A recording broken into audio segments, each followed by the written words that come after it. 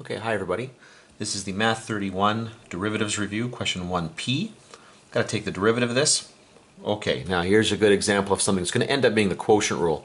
What I'm going to do here is simplify this a little bit. I don't like this x minus 1 over x plus 1. Ugh. So the numerator is going to become x squared minus 1 over x plus 1. And then because of the way the denominator works here, I'm dividing fraction by this. This is going to end up becoming x squared minus 1 over x times x plus 1. And then notice the difference of squares here. So this becomes x minus 1 x plus 1 over x plus 1. Okay, the x plus 1's cancel. And I am going to be left with x minus 1 over x.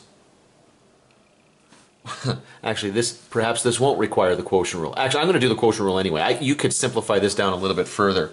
But you know what? I'm going to use the quotient rule because I really think we need to see the quotient rule here. I'm a little surprised that actually worked as nicely as it did. You should know that here I'm not working from a key, so I'm just kind of doing these questions as we go here. So a lot of what you're hearing is just kind of stream of consciousness for me.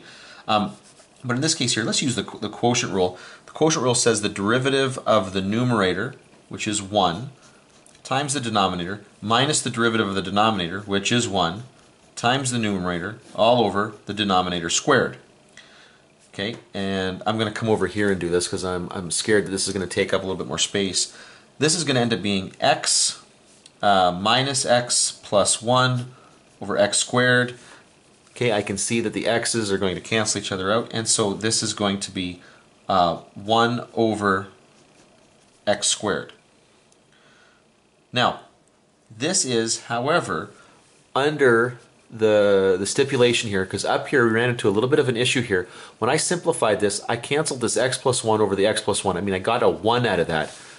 And so there is a restriction here that x is not allowed to be equal to negative 1. That is not visible down here in the derivative, or in the simplified function or in the derivative. So we need to state that x cannot equal negative 1. X cannot equal negative 1. Now there's obviously another restriction here that x can't be 0, but this is the one that's invisible, okay, that I can't see anymore. So we need to include that.